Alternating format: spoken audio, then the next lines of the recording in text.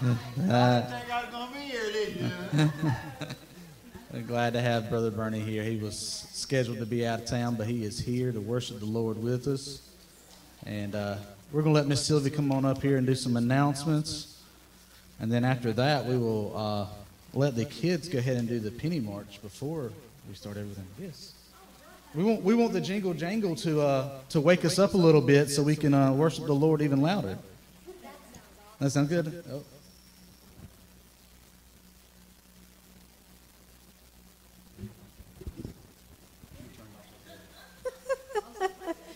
I don't know what happened with that microphone, but anyway. Yeah, so good morning, everybody. Thank you for coming to Congregational. It's awesome to have you here. Visitors, thank you for coming today.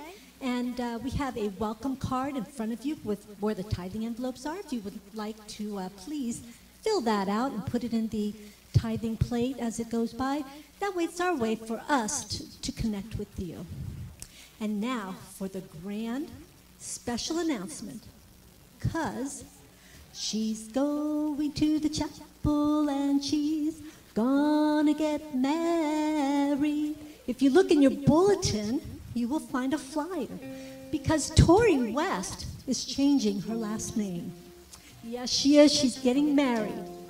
And it's congratulations. June 26th at 4 o'clock in the evening. Church, you are invited. Please come. It's going to be an awesome day. We're watching our little girl who has been here since she was born. Since birth, she says, since birth. So we have to watch her go down the aisle. Congratulations, Tori. Today is Penny March, so get those jingle jangles of the coins going and the fluttering of the bills, because we're going to do that before we dismiss the kids. Yes, before we dismiss these guys.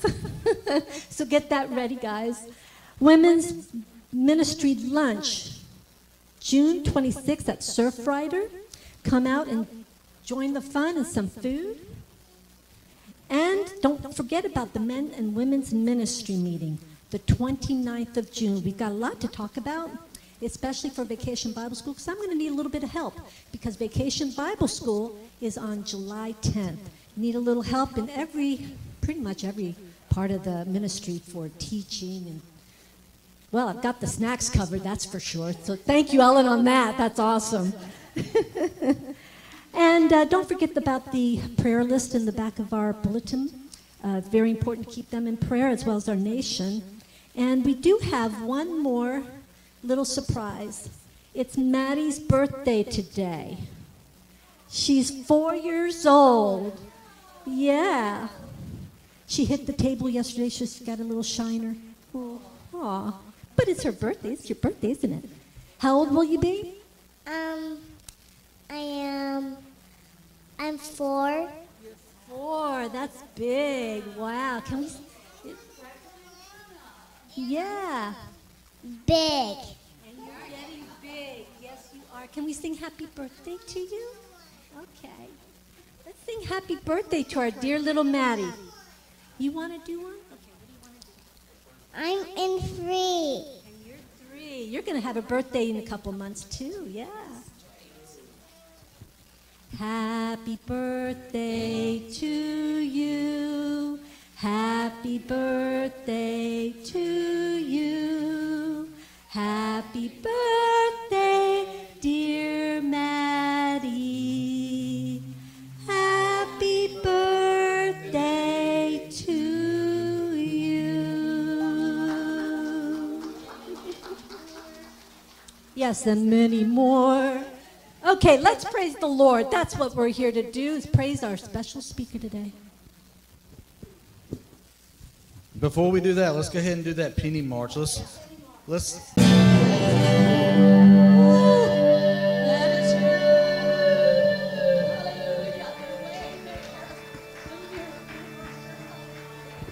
Amen.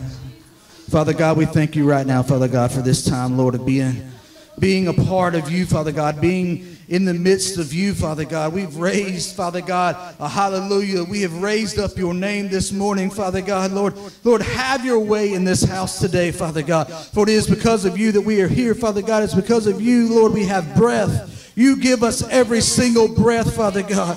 God, I just praise you right now, God, Lord, like I've never praised you before, Father God. Lord, I feel you here today. You have inhabited your praises of your people, Father God. Lord, let us just be a part of your life, Father God. Lord, let you make the way for each and everything in our hearts, Father God. God, Lord, as we get ready to pray, Father God, even more for special people, Father God, as Brandon comes on up here, Father God. Lord, we just ask you right now, Lord, that you just touch, Lord, Pastor Ted Mercer's life, Father God, his family, Father God. Lord, as he has been brought into your arms, Father God. I know, Father God, that he is there with you, Father God. I know he is praising you. Father God, he has had the practice in church, Father God. He has had the practice at camp, Father God. He has had practice, Father God, sitting in his house, God, raising up his kids in the way that you have taught him, Father God. I know he is praising you right now. He is sitting, Father God. He is kneeling, Father God. He is doing whatever you are telling him to do and shouting out, holy, holy, holy is the Lord God Almighty. God, I thank you right now for that man's life and all the lives that he touched, Father God. Lord, from Chesapeake, Father God, all the way to Burgaw. Lord, we thank you, Lord, for it all, Lord. We thank you for allowing him to be here at this church, Father God. Lord, and calling him here, Father God, for the time he was here. But God, right now, I just want to thank you for his daughter, Father God, and his wife, Father God.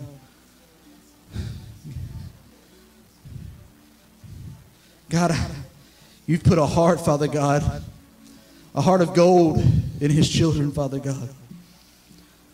Lord, I thank you for allowing me to meet them, Father God, and knowing who they are and what they stand for, Father God. Lord, I just pray right now, Father God, in agreement with his daughter, Father God, that you give her desire, Father. You give her desire, Father. Lord, it's in thy blessed name, Father God. God, this morning, Lord, I'm asking you. I'm asking you, Father God, right now, Lord, that you touch Brother Mike. God, that you touch his kidneys, Father God.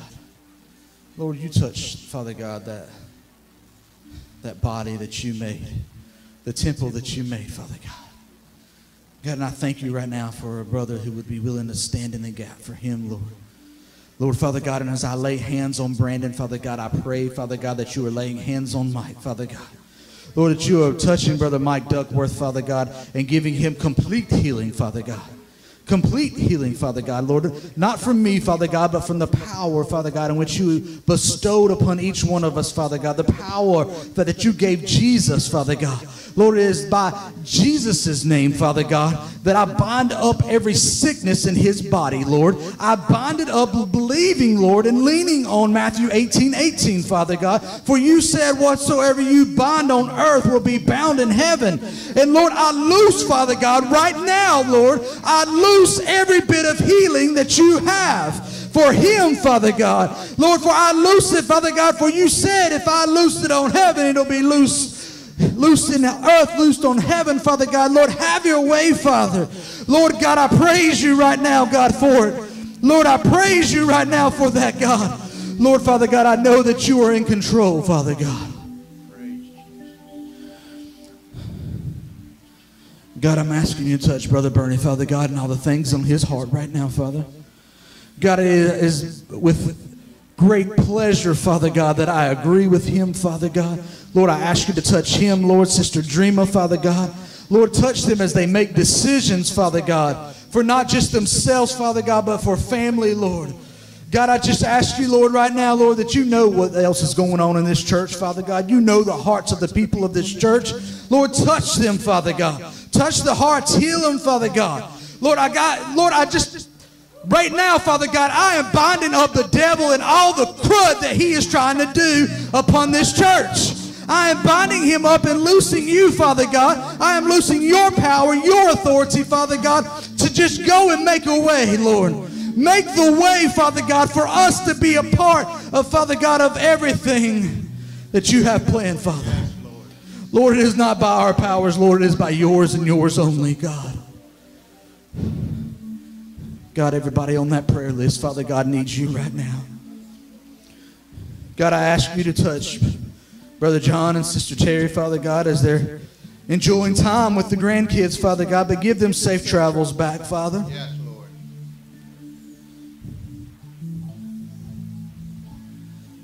Father God, but most of all, out of all that being said, Lord, I'm just asking you right now, Lord,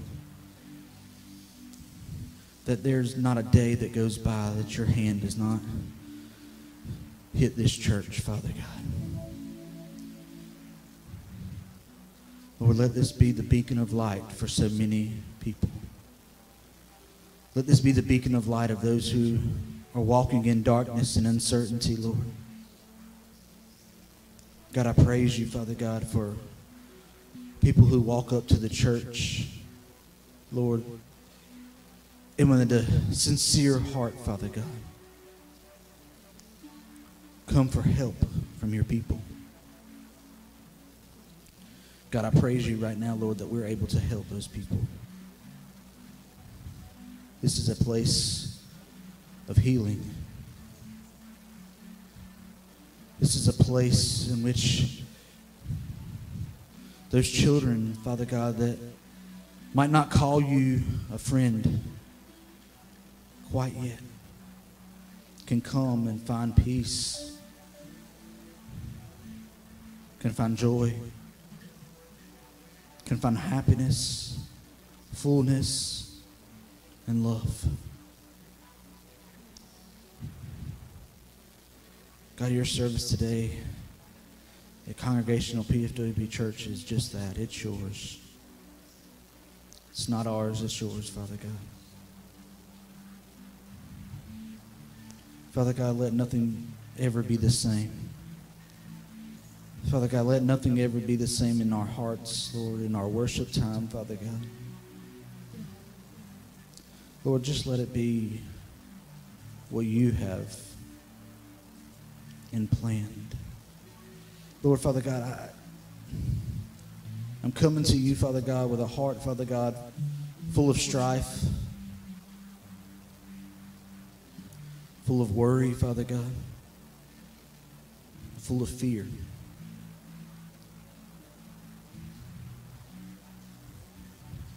Father God, I fear for this country. I fear, Father God, for the souls that are in the shadow of our steeple, Father God. Lord, I fear for the people who are in our contact list and our cell phones, Father God, that don't know who you are. God, and I pray that the fear be wiped away, Father. For where you stand, there is no fear. Where you dwell, Father God, there is no fear. And I stand as a follower of your Son, Jesus Christ, with him in my heart, with your Spirit dwelling within inside of me, Father God. I ask you to wipe away that fear. Wipe away that worry. Father, it is you, Father God, that lets me speak, lets me sing, lets me dance, Father God, lets me wave my arms, Father. Lets me read your Bible, your word, Father God, your inspired word, Father God.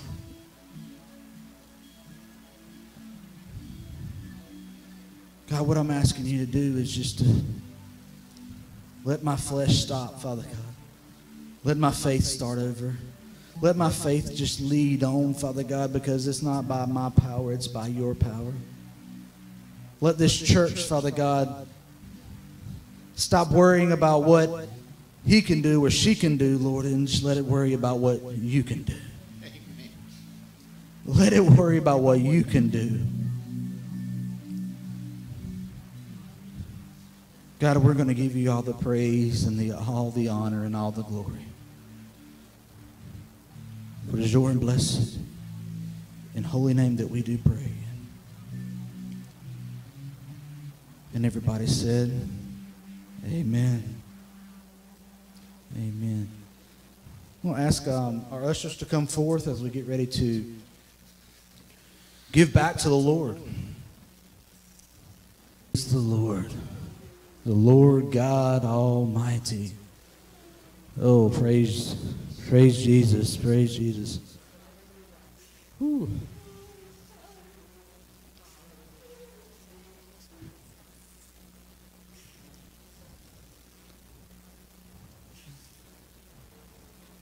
At this time, we will go ahead and dismiss the kids. Go ahead and let them have some fun learning about Jesus.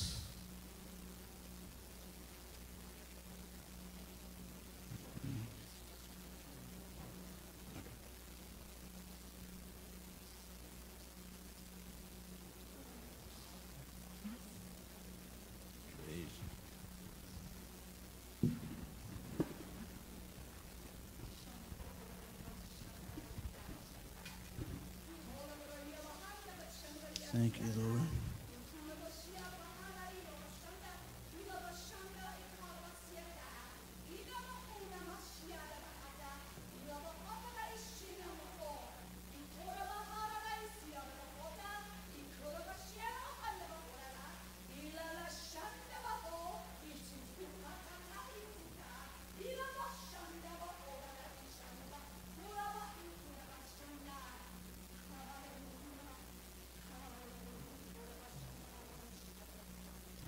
Father God. Thus saith the Lord God Almighty, I am here. I don't change. I am the same. Whatever you need in this place today, just reach out and grab it. I love you. I'm with you. I'm before you. I'm behind you. I'm beside you. Each and every step of the way, just call on my name, and I am there. Just call on my name in your times of trouble, and I will be there. I'll be with you. I'll be by you. I will join you in all things in the name of Jesus. Hallelujah. I sent you my only begotten Son. Hallelujah. That you may be saved and filled by him. Whatever you need, thus saith the Lord God Almighty, just ask in faith believing, and I will do it according to my word. Praise you, Father God. Lord, we thank you, Father God, for that right there, Father God. May we take heed to it, Father God. Live by your word, Father.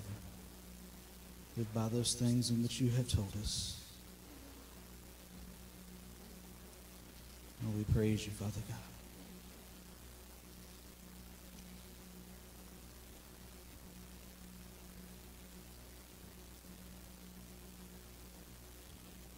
Thank you, Lord.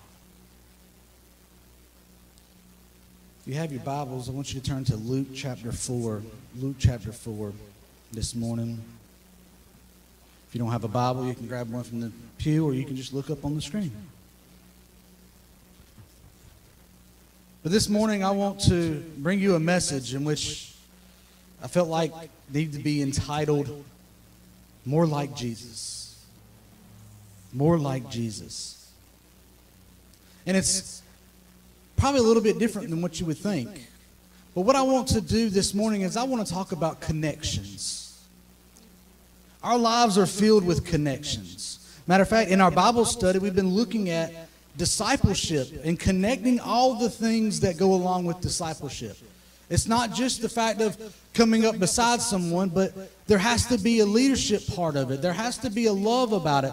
There has to be a knowledge about what to disciple somebody with, right?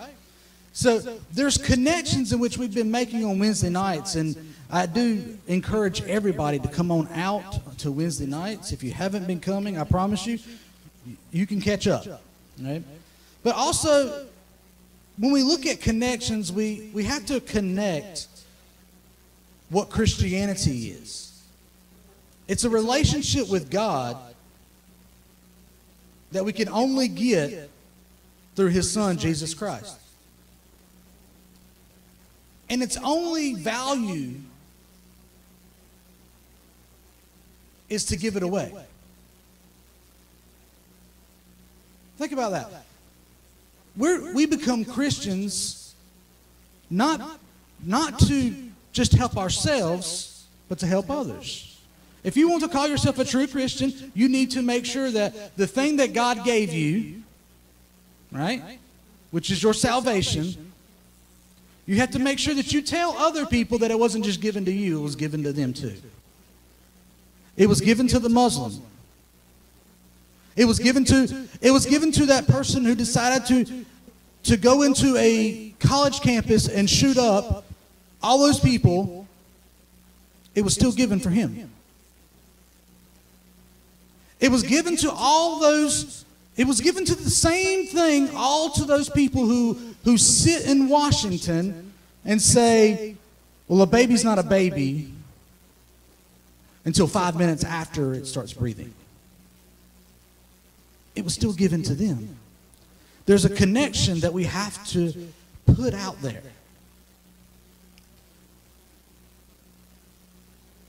I mean, let's be honest. Connections are out there.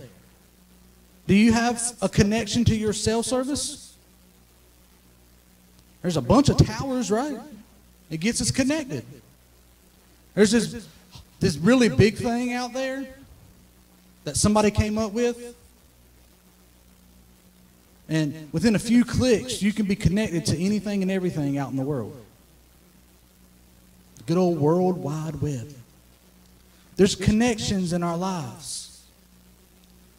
But I feel like we have stopped connecting to people out in the world. We're getting upset because somebody has a different skin color than we have. We're getting upset because they believe this way and we believe that way. I mean, we've even gotten so upset that the Pentecostal Free Will Baptist people get mad at the Free Will Baptist people that get mad at the Baptist people because we've lost connection. I mean, now y'all in here, y'all a little bit different. But back in Cheyenne, North Carolina, if the preacher's not wrapping it up at 11:59, so they can be, because at Cheyenne, North Carolina, you got to drive 15 miles to go somewhere. 15 minutes to go eat somewhere on Sunday afternoon. If you ain't wrapping up at 11:59, everybody's starting to walk out. I preached a sermon one time, no lie. I preached until 12:30. Do you know when everybody stood up, they put their coats on? They lost connection while they were in church. Do you know how disheartening it is to stand on a stage, to stand behind a pulpit and see people put their coats on when you're giving an altar call? It ain't just the outside that was cold. We've got to keep our connection. We've got to live out our connection into who we are. Think about this. Do you not have a connection with your husband, your spouse, your boyfriend, your girlfriend? Do you not have a connection with them? Yes. You had a connection if they were here. And when they were here, if they've passed and gone on, you still got a connection with them. You still connected to them. Sister Nana, I know you've been a special lady, and you still got connections to every single person in this church, do you not? No? She's got connections to the other church. She's got connections to the denomination. She's got connections to my boss. But that's the thing. When we stop losing connection to people and start putting things in the middle of people. I mean, let's make it real recent. When COVID hit, the only connection you could make was on the World Wide Web. Okay? When COVID started getting a little bit lenient, and people started saying, "Oh, you can put 50% capacity inside of restaurants." What do the restaurants have to do? Put up little dividers. What do the cashiers have to do at retail stores? Put up a divider so they couldn't connect with you. We're a people of connection. we've got to hold on to our connections. And we've got to connect to Jesus. See, most of us live in a life of where we connect to the first Adam. And when I say first Adam, I mean Adam and Eve. You know, that Adam, the first man ever made, the one God took a bunch of dirt and breathed life into it, and that Adam. We connect with that Adam real easily, do we not? Why? Because I'm a sinful man. All because of Adam and Eve, I sin every day of my life. We connect with that real easy. We always have those bad thoughts, those bad things that we do. We don't mean to do them sometimes. You know, I don't mean to cut somebody off in traffic. I don't mean to change a lane. And if you really, really are in bad off situation, and the officer standing in your driver's side window, I didn't mean to speed, officer. I was trying to go with traffic. There was no traffic. Exactly, I was trying to get back up with it, right? There's a connection with Adam that we have so easily. But we've lost connection to the second Adam. See, the second Adam is Jesus Christ. He is the Adam in which we're supposed to be more like. See, both Adams were tempted in their lives. Very well known. All the way in Genesis. Even atheists know the story of Adam and Eve. And they hold on to that and say, well, bad things just happen. And God gets mad at people when they do bad things. Well, that might be true. God might get mad at you. But it's because he gave you a way out and you didn't take it. God might get mad at you. I'm pretty sure he's been mad at me a couple of times. But I'm going to tell you what. Once I finally figured out that he had a way out for me, I took it. See, the first Adam, he gave in to his temptation and was punished for it. And the second Adam stayed strong. He took the ways out that God had laid in his heart. And he's going to punish the one who tempted him.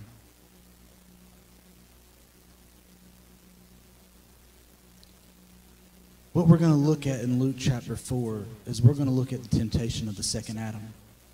We're going to look at what Jesus did, how Jesus went through his temptations. So let's read Luke 4, 1 through 13. Follow along with me. Then Jesus, being filled with the Holy Spirit, returned from the Jordan and was led by the Spirit into the wilderness, being tempted for 40 days by the devil. And in those days he ate nothing, and afterward, when they had ended, he was hungry. And the devil said to him, if you are the Son of God, command this stone to become bread. But Jesus answered him, saying, it is written, man shall not live by bread alone, but by every word of God. Then the devil, taking him up on a high mountain, showed him all the kingdoms and all the world in a moment of time. And the devil said to him, all this authority I will give you, and the glory for this will be delivered to me, and I give to whomever I wish. Therefore, if you worship before me, all will be yours. And Jesus answered and said to him, get behind me, Satan, for it is written, you shall worship the Lord your God, and him only you shall serve. Then he brought him to Jerusalem, set him on the pinnacle of the temple, and said to him, if you were the Son of God, if you are the Son of God, throw yourselves down from here. For it is written, he shall give his angels charge over you to keep you. And In the hands they shall bear you up, lest you dash your foot against a stone. And Jesus answered and said to him, It has been said, You shall not tempt the Lord your God. Now when the devil had ended every temptation, he departed from him until an opportune time. Let's pray. Heavenly Father God, we thank you for your word, Lord. We thank you for your presence here today, Father God. Lord, open our ears, open our hearts, and open our minds, Father God. Hide me behind the cross, Lord. Lord, let them see you, your word, Father God, and your glory and presence, Lord. In thy blessed and holy name we do pray. Amen and amen. Now, Jesus had just been baptized at the time of this story here. Now, he'd been baptized by the water. The dove had come down. And God had spoke an audible voice for all to hear. Now, many people got baptized. Well, 5 people got baptized the other week. One seeing an angel. Now, can you imagine being baptized, coming up out of the water, getting dried off a little bit, and then the Holy Spirit telling you to go? Get away from everybody. Just go on. That's what the Holy Spirit did. The Holy Spirit had been brought upon Jesus as he was coming out of the water. He was being baptized by the Holy Spirit while being baptized by the water. It can happen. And so as he came up, the Holy Spirit just took hold of his hand and said, All right, come on, Jesus. We got some business to take care of. And it won't necessarily good business in my eyes, because the Holy Spirit was about to tell him not to eat anything for 40 days and 40 nights. Me and Jesus have long conversations about fasting. It's a great thing to do. I know it can do a lot of things. It can help a lot of people. And I don't mind fasting. But I'm going to tell you what, it's hard. But that's okay. So as Jesus was in the wilderness, he spent time preparing for what the next step was. He was preparing for the fact of being sacrificed on a cross. Well, in that preparation, I think there's something that we forget. We tend to forget when we start talking about this message, this story in which we see Jesus being led out into the wilderness. And that he was there being tempted for 40 days. That's what it says in verse 2. 40 days. Now we're going to look at the 3 that the Bible really tells us about. But you think about this. Jesus is being strengthened at a point of where his body is being weakened all the day long. 40 days, 40 nights. And there he is. He's got the devil yapping at his behind his ear. And just letting him have it. Oh, won't you do this? Won't you do that? Oh, that little breadcrumb ain't going to hurt you. You go right ahead and take that little breadcrumb.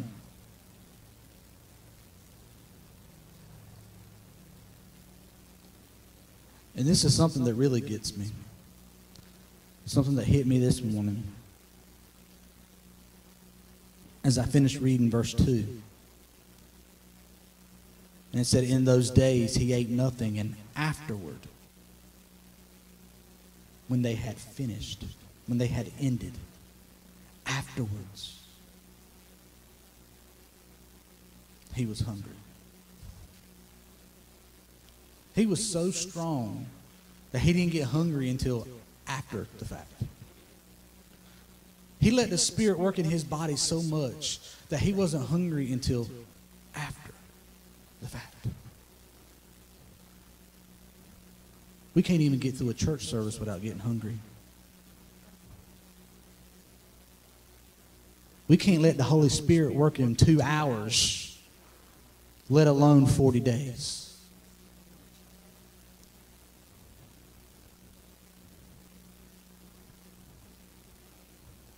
See, as Christians, we tend to look at the 3 days, the three times in which Jesus is being tempted. And I dare say that these 3 times are after the first 40 days of temptation. So what am I telling you? You're more like Jesus than you actually think you are. How do I know this? Because even after 40 days of tempting Jesus, the devil not getting anywhere, he said, you know what? I got one more. He said, you know what? I got another one. He said, you know what? I got another one.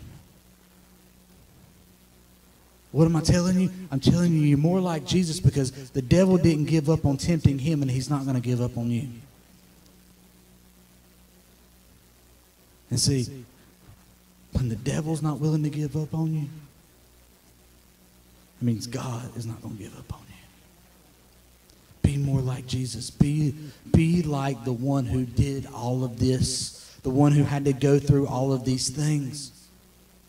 Now see, there's a lot of times in our lives, especially those who have been to church for a very long time. You know, I like to break out these Christianese sayings that we hear all the time. And this is one of my favorite ones, and I've quoted it so many times, it's ridiculous. There is no temptation that you're going to go through that Jesus didn't go through. Get in line with Jesus. That's the Christianese saying that we have. And I will say there is truth into that. But I have failed to hear anybody tell me how. How is Jesus' 3 temptations, and then those he did in the 40 days, whatever they were, we don't know. It's not for us to know. But how is Jesus' 3 temptations going to go through all of mine? How in the world am I supposed to be like Jesus and say, Jesus did all of this stuff so I can battle all of this stuff? I'm not strong enough. That's the point. You are not strong enough. There's people out there in California and Florida right now probably bench pressing 500 pounds on the beach. And they're still not strong enough. So if they were strong enough, they wouldn't be picking up 500 pounds right now. They'd be in the church, picking up their arms saying, praise you, Lord. This morning, what I want us to look at is the 3 temptations that Jesus went through, and I want them to connect to our lives so we can be connected to His life. See, everything that you might go through, that you've already been through, that you might go through next week or even the next hour. Because some of y'all are going to go out to eat in a little while, and there's going to be some loud, rowdy people in the restaurant with you. Or they're going to have some youngin' in there crying and screaming and saying, Mama, Mama! And you're going to be sitting there saying, Lord, I just want to eat in peace. The pastor has preached too long today, and I just need to eat and then go home and take me a nap. I just need you to hush that. That's going to be your praying, right? Let's connect everything that we're going to be going through in the rest of our lives to these 3 temptations. Let's make a connection between us and God. Let's make those 3 things that Jesus went through after being tempted for 40 days, after fasting for 40 days, after officially saying he was hungry. Let's go to those 3 temptations. The first one is found in verse 3. And the devil said to him, if you are the Son of God, command this stone to become bread. Hello, he just said he was hungry. But see, this temptation is not about food. It's about instant gratification. Instant gratification. Satan thought he had Jesus on the ropes because he was hungry. He said, hey, if you just take this stone right here, make it some bread, you can pig out and enjoy every bit of it. If it was me standing there and the devil was tempting me, he would be like, hey, turn this stone into some barbecue, throw some vinegar sauce on it, and let's eat. That's what he would have said. But he was getting Jesus to a point of saying, you know what, hey, take the stone and make it bread. And see, later on in a few chapters later, you could probably read it a little bit. Matter of fact, we talk about it every first Sunday. What's the significance of bread? It's Jesus' body. He said, turn this stone into yourselves. Turn this stone into something that's going to give you life. See, he wanted him to give himself instant gratification so that he could tell God that I got this. If Jesus would have given into the temptation, he would have been trusting in himself and not the Father, and acting completely independent of the Father's will. If he would have just turned the stone into some bread, just doing that, not even the fact of eating, he would have been like, hey, God, I got my own will, I got my own thing. How many of us have been somewhere and said, you know what? I really want this. I really want this.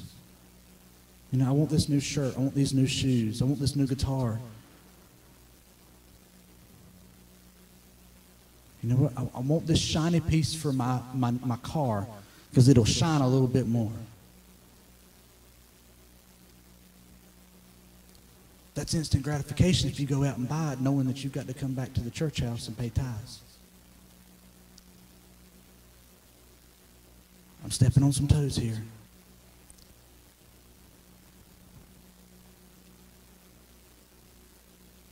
He would have also been standing in his pride instead of obedience.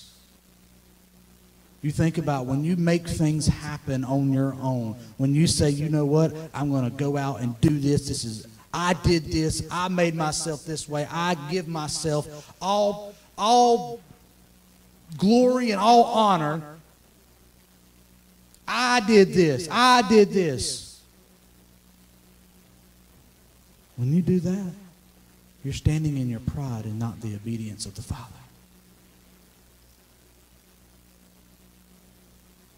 So there's so many times we have walked in instant gratification. So many times that we've walked in what we want to do and not what God wants us to do. Think about all those times in which I've had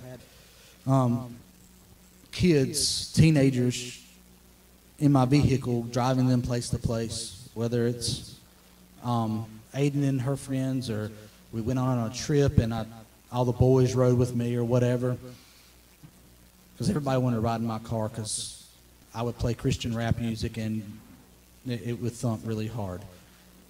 That's what they enjoyed, so I played it a lot with them. But as I'm driving there, the only thing that I'm thinking half the time is, when can I stop and get me a Diet Mountain Dew?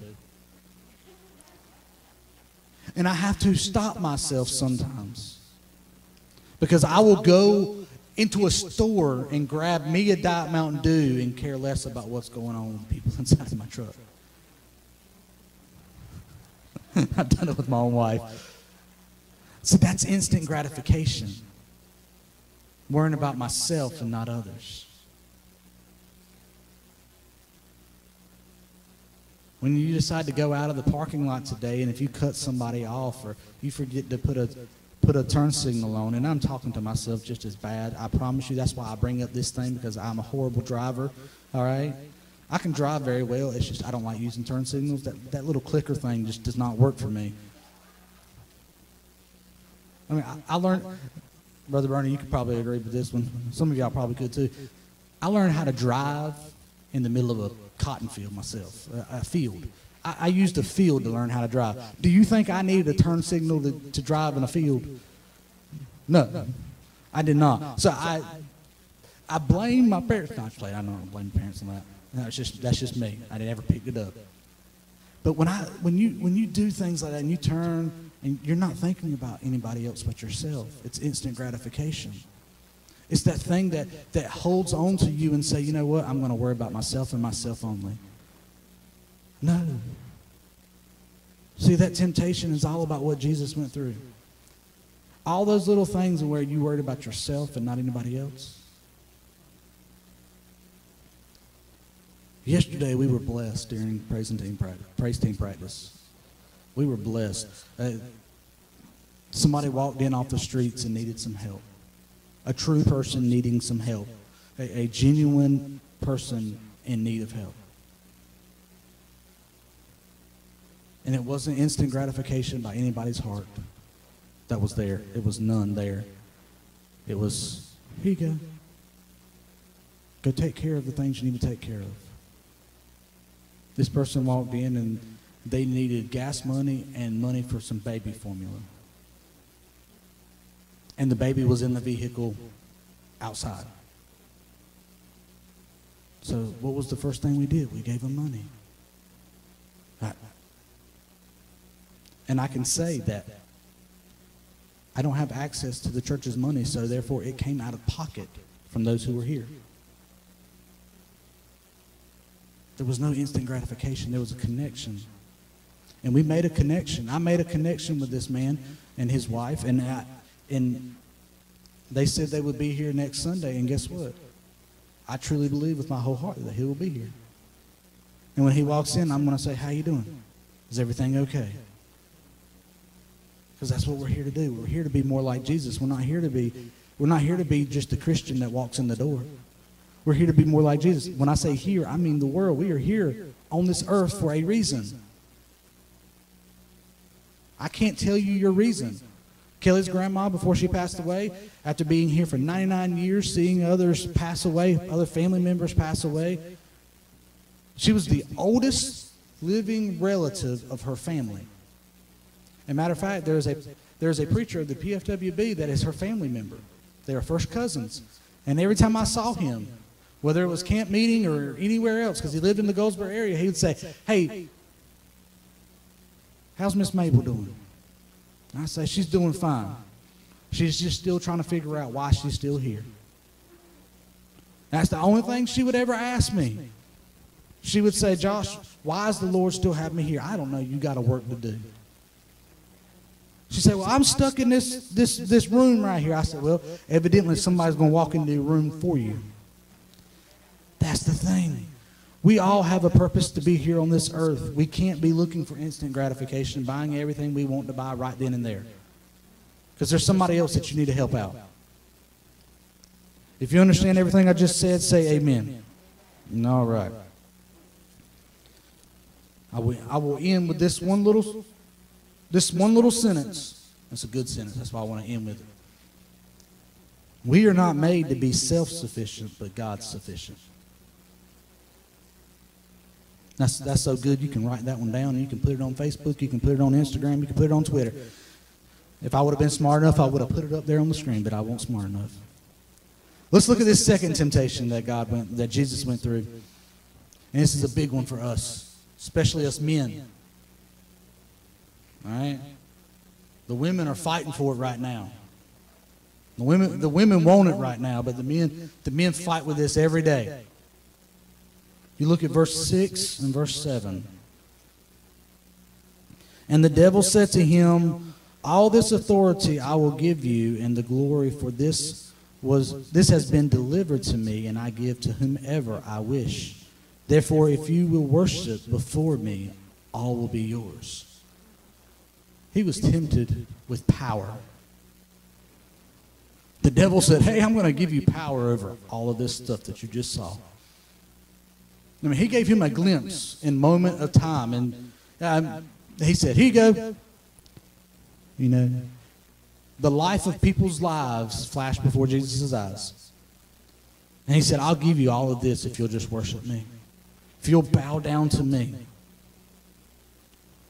I find it kind of funny. It's like Satan, you know, many times for us men, we have that duh moment, right? That's what Satan just had. He flashed the world in front of the eyes of Jesus, who's been there from the beginning, who was friends with Satan before he got thrown out of heaven. And he said, hey, I'll give you the power over everything that I'm going to get power for. Satan, realize what you just said. You're going to try to give power to somebody who already has power. Who had so much power, he threw you out of heaven. He had totally forgot who Jesus was. And he said, just worship me. Just do things that you say that people need to do to God. Just do them to me. And I'll give you power over all these people who are going to make fun of you. All these people who are going to shun you. All these people who are going to stab you in the back, even though they called themselves your followers. All those people you call friends.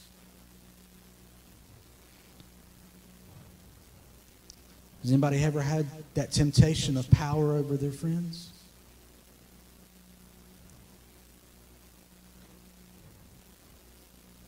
There's so many people out there in this world today who are trying to get power over their friends.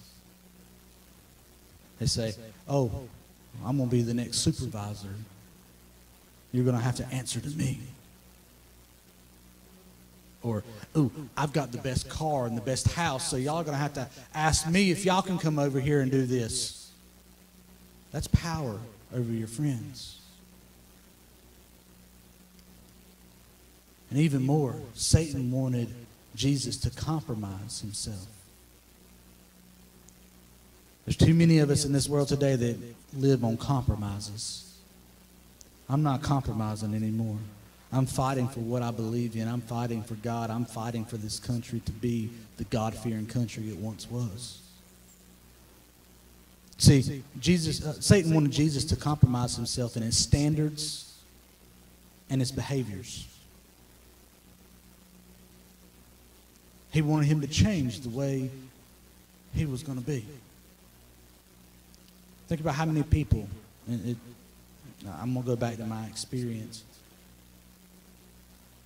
But when you get a job, there's certain standards that you have to follow. A lot of those standards come out with dress codes. You have to follow a dress code. You've got to wear this. As y'all get to know me, as my wife can attest to, I don't like doing things in the normal facet. If you tell me that it needs to be done this way, I'm going to figure out a way to do it this way. If you tell me I'm not supposed to wear shorts, I'm going to wear shorts.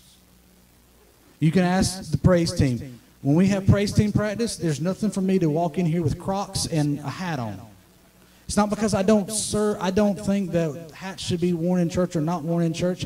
Look, I come to praise the Lord. The Lord don't care what I got on. But see, Satan wanted Jesus just to say, you know what, hey, change all your behaviors. Say, hey, you know what, that God thing I was doing, 45 days ago, it's not a real thing. You need to worship this guy right here. You need to do this thing. You need to do what he says, and you'll get everything you want.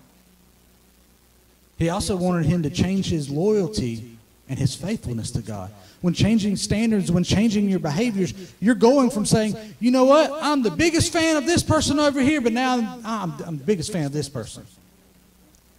If we were talking about sports teams, you'd be saying, oh, I'm the biggest fan of the Carolina Panthers. And Carolina Panthers don't make it to the playoffs. And you go over here, I'm the biggest fan of the New England Patriots. As long as Tom Brady's on the team, I'm a fan of that team. Right? That's what he was trying to get Satan to do, or Jesus to do. To say, you know what, I'm no longer part of this team, I'm part of this team. I'm going to get this over here. See, and the biggest thing that Satan was trying to get him to do, the biggest thing that Satan's trying to get you to do right now is to change your mission and your ministry. When temptations come, he's trying to tempt you away from your mission and your ministry. You have a mission, you have a ministry. It might not be standing up here long-winded as I am and singing and praising and then preaching and preaching some more. And see, that's the thing. You've got a ministry. You've got a mission on this earth. I'm here to hopefully teach you a little bit, to lift you up so you can go out and do things for the Lord. That's what I'm here for. I'm here to make sure that the things of the church are the way God expected them to be. And then you're here to learn to go out the doors to touch people's lives. See, when the devil tempts you, and when you get tempted, because let's be honest, it ain't all the devil's fault. We get tempted by ourselves. Just remember, it's not wrong to have power, but it's wrong to get it in certain ways. There's nothing wrong as a little kid on up to say, I want to be the president of the United States of America. But if you're going to give up everything that you believe in, everything that you were taught to get there, then you're not used to being the president of the United States of America.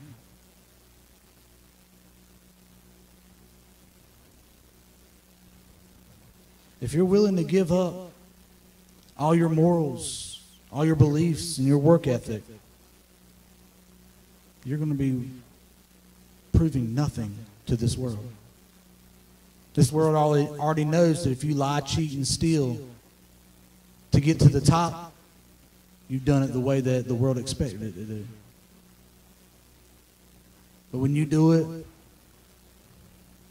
the fact of you stand on everything you believe in, when you say, you know what, no, God said that the baby was a baby when it was conceived. That's when a baby is a baby. When you stand up and you say, no, I believe in the words of Jesus Christ.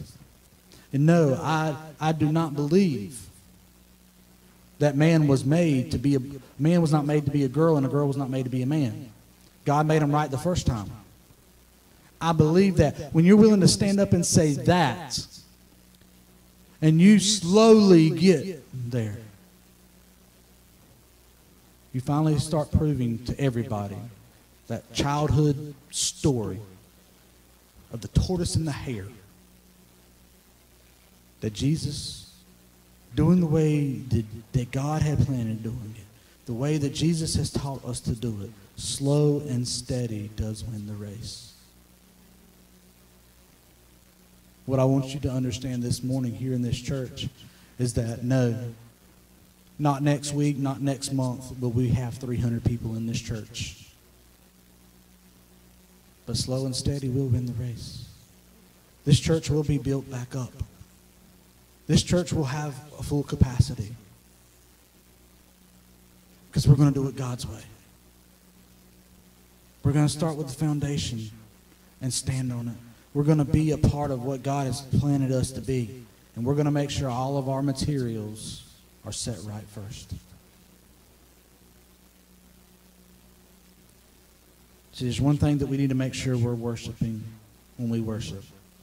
It's the one who owns the cows on 1,000 hills, not just the hill.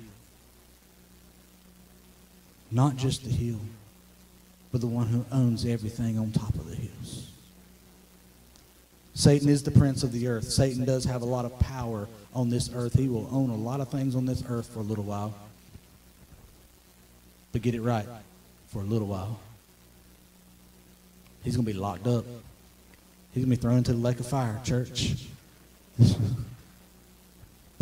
power he thinks he has now ain't nothing compared to the power of Jesus Christ. Hello, if you look in the back of the book, if you look in Revelation, if you've never read Revelation, read it a couple of times because it's going to take at least 2 to understand 3 words. But if you look at it, he's the only one who has power to break open the seal to the scroll. He's the only one that has the power to take and rip that seal off and start the whole rapture thing, calling up the children. It's him and him alone. The third temptation that Satan had the audacity to take upon Jesus. I mean, let me be real for a second. If Satan's willing to do this on earth, and he knows where he stands in God's eyes, can y'all just imagine what he did while they were in heaven? I mean, it's kind of funny. It's like watching a little kid and saying, if you have the audacity to do that in front of me, what do you do when I'm not here? That kind of thing. But this third temptation, something we all deal with. Oh, man, we deal with it really bad. And I promise you I will be finishing up here shortly. But this is something we all deal with, and I mentioned it the other day when I started talking about masks. But verse 9 through 11. Then he brought him to Jerusalem and set him on the pinnacle of the temple and said to him, if you are the Son of God, throw yourself from here. For it is written, he shall give his angels charge over you to keep you, and in their hands they shall bear you up, lest you dash your foot against a stone. See, this is a temptation strictly of identity. He's trying to get Jesus. This is not the first time that he's told Jesus, hey, if you're the Son of God. But no, this is strictly all about identity and making sure he knows who he is or question who he is. Satan wants you to question who you are. And that's when you get to come back and say, I am a child of God. See, Satan was trying to get him to question all the things that were going on.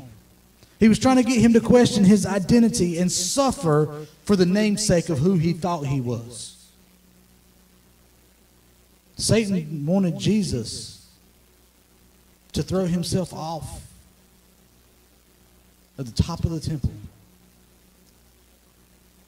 just to see if God would do what God said he would do. If you truly are who you are, God will do this for you. If you truly are who you are, God's going to make sure that bill's paid. No. If you truly are who you say you are and you study, you're going to pass that test. See, that's not always God's will. It's not always God's plan. I can't tell people why people die. I don't know God's plan.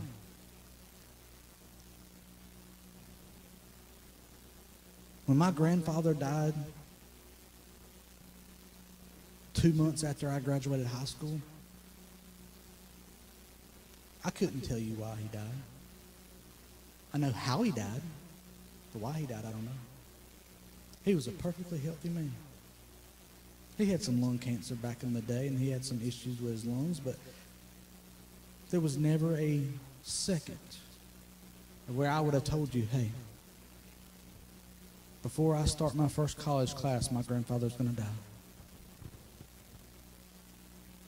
I mean, I literally walked, or I drove from my college campus to the hospital in which where he was there with my books in my hands and on my book bag and watched him die. I can't tell you why he died, but I can tell you one thing. God gave him insight of what was about to happen. See, the day I walked across the stage, it was either June 5th or June 6th, something like that. I walked across the stage, and my mom said, what do you want to do? I said, I want to go camping and fishing. That's all I want to do. She said, okay. I said, oh, and yes, I want to shave my head completely bald and spend a week out at the beach fishing. Wrong thing for me to do. I come back blistered. But anyway, when I got to my grandfather and I gave him a hug, he told me, he said, Josh, this will be the last graduation I see. And that's something that stuck with me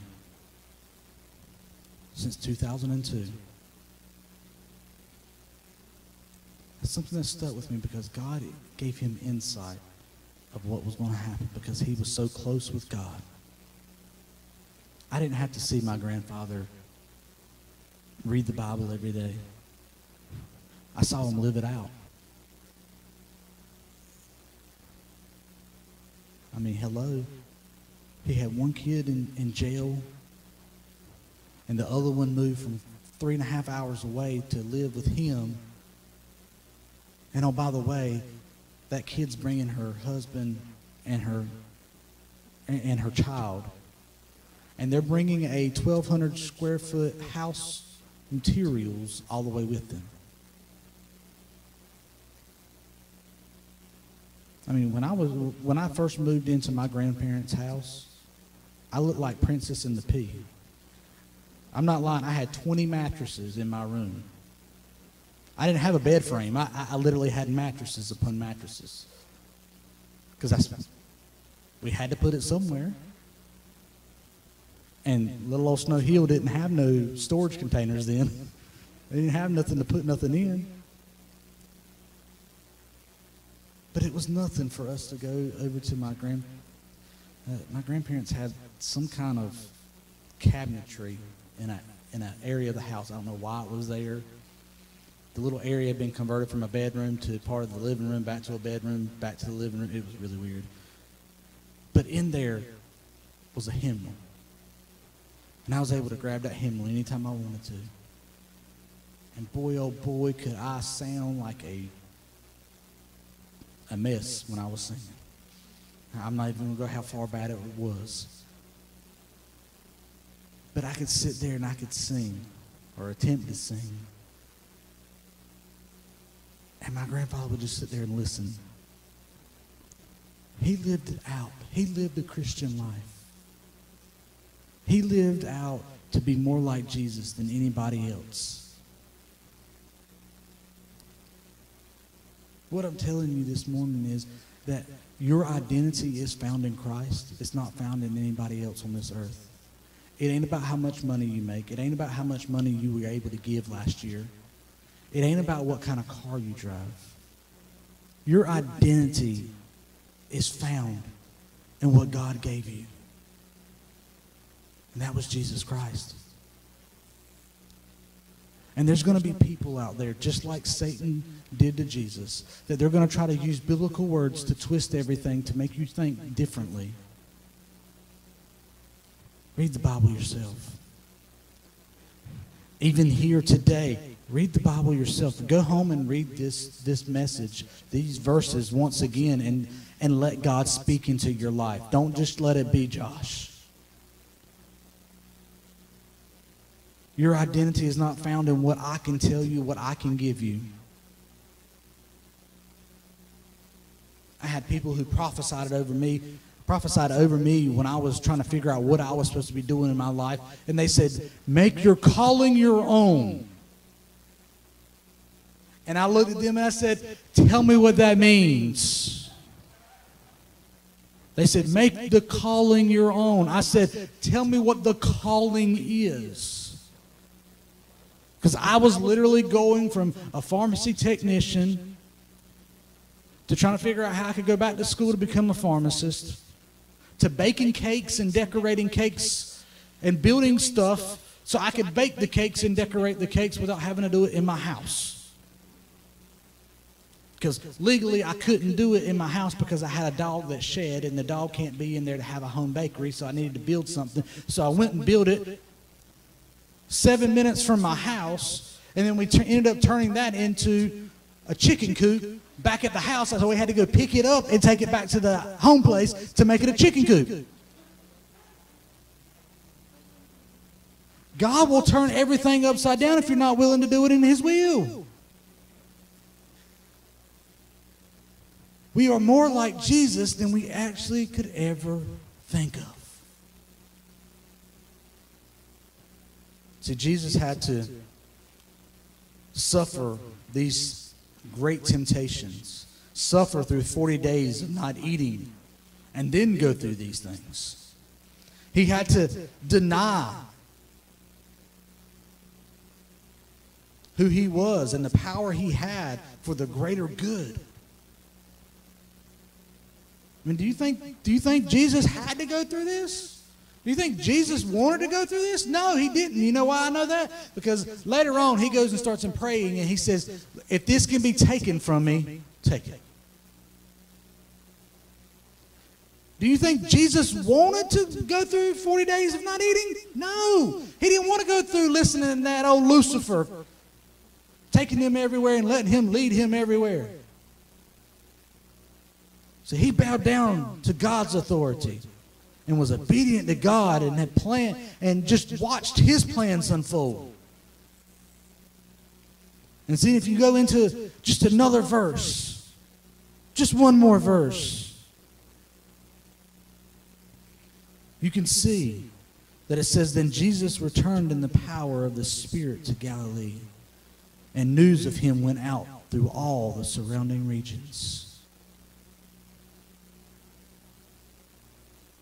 See, Jesus did all of this stuff, gave up all of this power that He had to let the devil do what he had to do because it was God's plan. And what does it tell us? He didn't return in His power.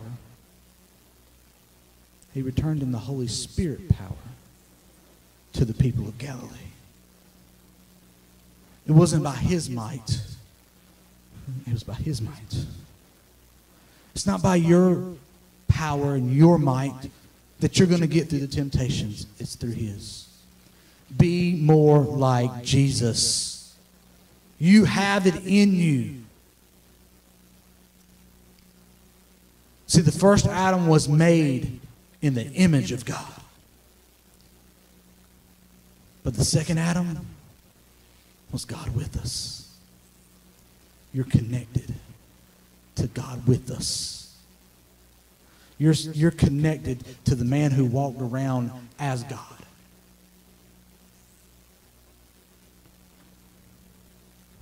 Yeah, our great, and keep on saying greats, grandfather was Adam, yes. But before you get to him saying all those greats, you're going to get to the great man named Jesus. You're connected to Him. You know, all those begats and begots and gave way to Him. All those things in the Bible that tell you the whole lineage of everybody. Here's the thing. You're connected to each and every one of those people. You are connected to the man who came out of the lineage of David. You are the man. You are connected to the second Adam, the one who said, I am the way that you're supposed to be. You're more like Jesus than you can ever think of. This morning, I just want to make sure you understand. You're more like Jesus, and you can act more like Jesus, and you can do more like Jesus, and you can live more like Jesus. If you're willing just to let the other stuff ride. Let it all go. Be more like Jesus this morning. Connect to Jesus each and every day. Connect to those things that tell you what's going on in life. Let God lead your heart. Don't let your head lead your heart. If my head led my heart, we would have been out of here 45 minutes ago.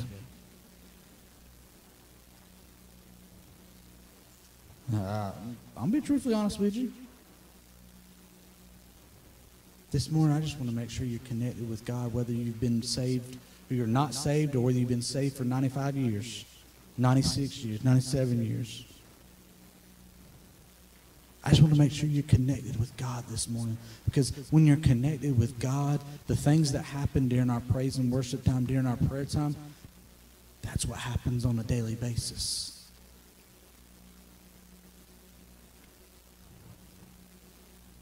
Start walking around saying I'm more like Jesus than Satan gives me credit for, and see what happens. I'm more like Jesus. Yeah, I can give more like Jesus. I can serve more like Jesus.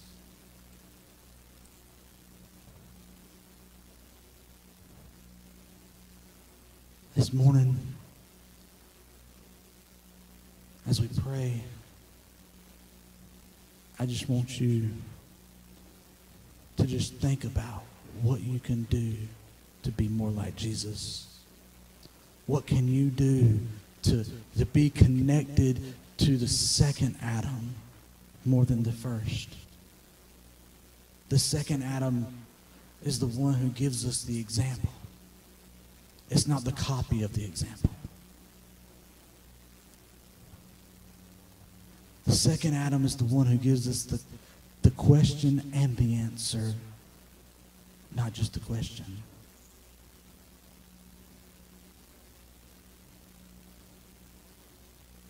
And when I was in school, if I could get a copy of the test, I was happy as all get out. But what Jesus is telling you, what God is telling you, I gave you the questions to the test and the answer to the test. But so many of us have forgotten to grab the answers to the test and just kept on going, thinking we could get through this life on our own. And you can't. So as we all bow our heads, close our eyes, I do want to extend the invitation of you connecting with Jesus, with God through Jesus Christ. I want you to be saved. I want you to enjoy what God has put together in heaven for you. If you've never accepted Jesus Christ as your Lord and Savior, and you want to right now, all I'm asking you to do is walk up here and pray with me. Just walk up here and pray with me.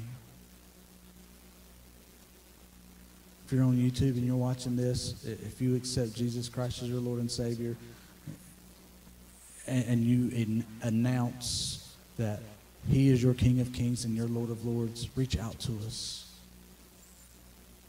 Just tell Jesus that you accept Him as every part of your life and not just a little bit.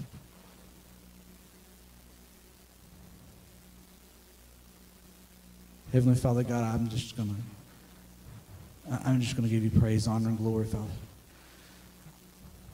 Lord, I want to also ask you to make me more like Jesus. Make everyone in here more like Jesus. As we stand here, Lord, as a body, as a temple of the Holy Spirit, Lord, and I know we can be more than what we are. Father God, I just ask you right now, Lord, let us stand on that fact that we are more like Jesus than what we think. When temptation comes, Father God, let us just bypass temptation, Father God. Let it not be a part of our lives anymore, Father God. Lord, let us give us strength to give us the words that it needs, Lord, to get us through and to rebuke it, Father God. Lord, I thank you right now for this service today, Father God. We're going to give you praise, honor, and glory for you deserve it all, Father God. I thank you right now, Lord, for those who are accepting you as their Lord and Savior and getting saved, Father God, and accepting salvation from you so they can be connected to y'all, to God, to the Holy Spirit, to Jesus. We want them connected to you, Lord. Father God, I just thank you right now, Lord. We give it all to you, Lord. It's in thy blessed and holy name we do pray. Amen. And amen. Brother Bernie, will you pray a dismissal prayer, please?